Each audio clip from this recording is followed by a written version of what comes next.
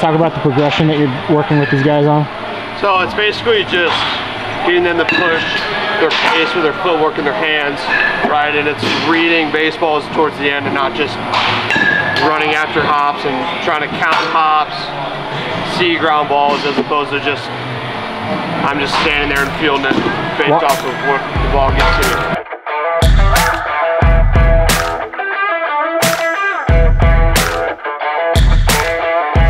I'm gonna have a ball in each hand. I'll go down with both to the red machine and the hack attack, and I'll drop one or the other.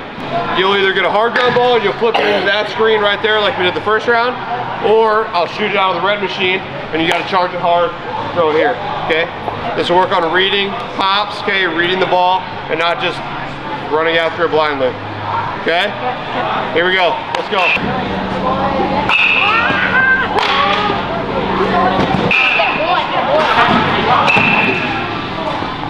Why did you choose this drill over any other drill for this squad?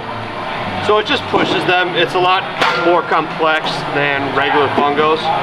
And I think, one, it mixes it up for them. These guys have been inside for a long time.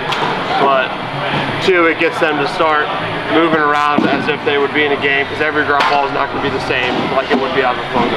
Got the slow roller machine and a hack attack sheet of harder ground balls. I kind of just bridge the level of difficulty, per se. I should say staircase. And it goes hard ground balls first, just to get them loose and get them fielding ground balls in general. Then all softer, slow rollers, and then I progress them into both, where they're having to start read hops and they have to guess which ball I'm going to pop in there.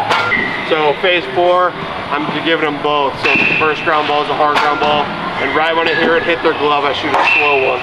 Again, just to push the pace, make them be athletic, and not move around like a bunch of robots. They've been doing mechanical stuff in here all winter, and I want them to start being athletes and being able to just field it and go.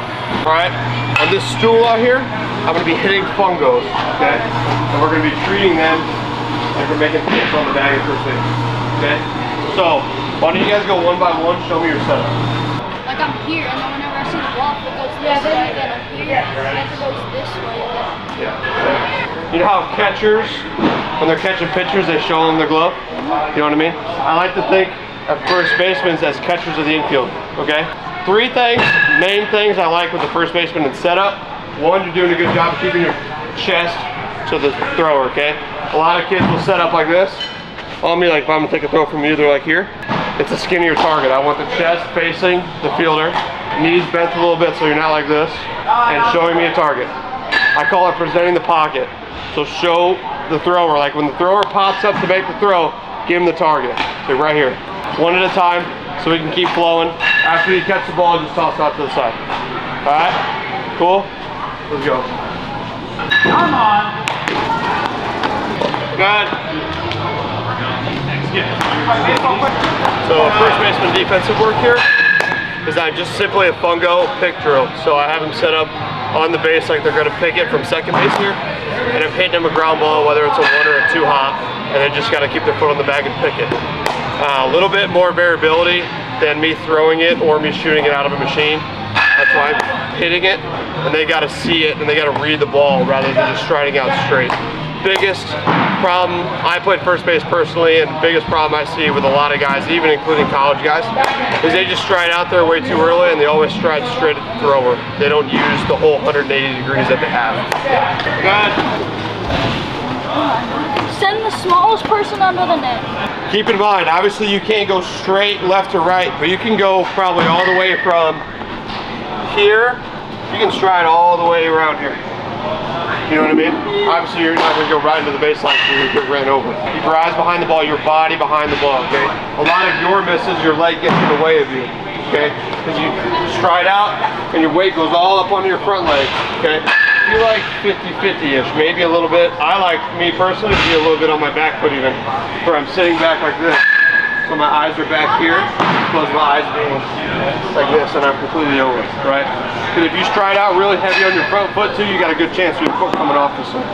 You guys need water, or you're good? Alright, let's go another round, and then we'll add a little bit of level of difficulty. I'll start you guys out here, move you over to the back. Okay, not yet. So first round was keeping their eyes behind the ball. Okay, so they're struggling with striding out way too far and way too early, and their body getting ahead of their glove, so they can't track the ball all the way into their glove. They kind of end up guessing out. Biggest thing they're doing right now is using the whole bag.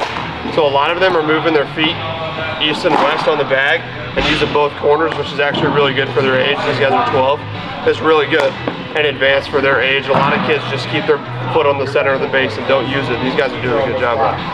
And what are you going to end with? I'll probably end with starting them off the bag, having them run over to the bag and set up and show me the target. Really big on presenting a pocket to the fielder, or not the fielder, the thrower, because I'd much rather throw to a glove as opposed to throwing to a guy with no glove out.